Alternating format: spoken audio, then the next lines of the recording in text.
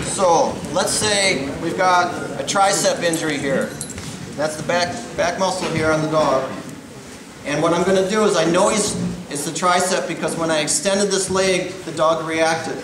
Also, when I extended this leg, it wasn't nearly as far, or it was much short, it wasn't nearly as far as the other leg. I compared it to see. This leg went that far, the other leg went straight out with his neck. So I know we've got an injury back here because injuries cause shortening. Shortening leads to less range of motion. All right? So I know it's going to be back here. So what I'll start is I start at the bottom and work my way to the top because it works best for me. I start where the tendons go into the elbow, and I just work my way up following the muscle. They usually like it. You can see how he relaxed and his leg went forward because who doesn't dig a massage, right? Everybody likes that. But when you find that spot that's not right, all of a sudden you'll just do this, or it'll start to tremble underneath your fingers.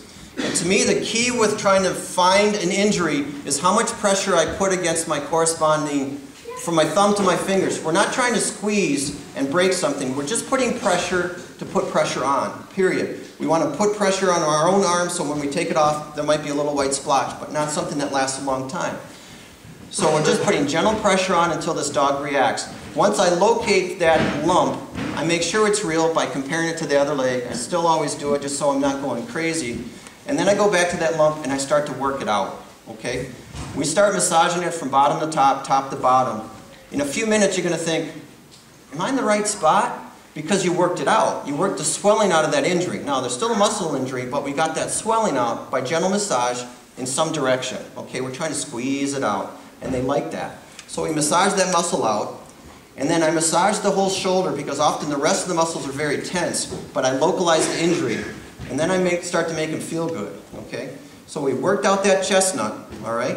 And then what I'm going to do, put a lot of liniment on there, massage the heck out of this tricep, and I'm going to put a shoulder jacket on.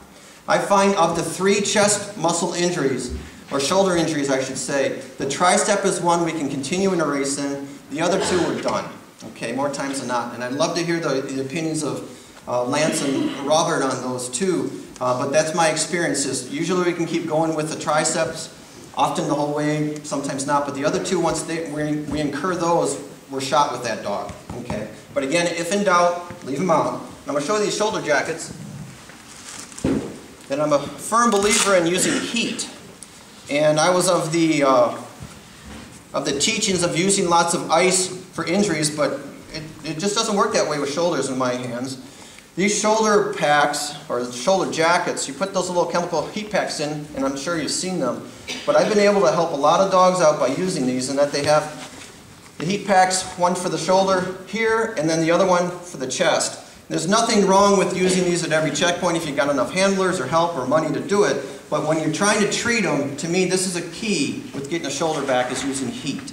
And to me, how do I get heat to stay here? I've tried duct taping them and everything else, but any jacket with a pocket, or you take a t-shirt and sew a pocket in there, if we can leave that chemical pack on there, I leave it on forever, okay? At the whole checkpoint, if I'm trying to heal a dog up at home, I'm going to use that jacket on that dog all day, and I'll go out and switch it after 18 hours when that chemical pack goes bad, and then continue on that. And I can shorten up the healing time typically by half, all right? And I know I'm doing them justice. I'm not trying to mask the injury. I'm trying to fix it. And heat makes a huge difference. If you have a shoulder injury at home, don't just stick this dog on a chain and forget about him. If you got the time, go back and massage this through every day. All right? It really does help to work that chestnut out. They heal much, much faster. Any questions on the shoulder? What's your opinion on shoulder injuries?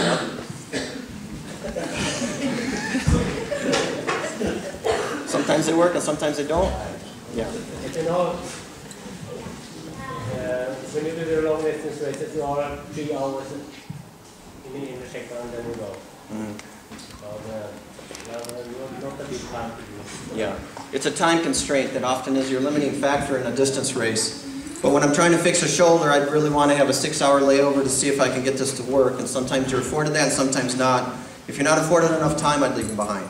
So, like I say, wrist 4 hours, shoulder 6 hours, and then I reevaluate and decide if I want to keep that dog going. And if not, leave them behind and have somebody else do that while you're out on the trail.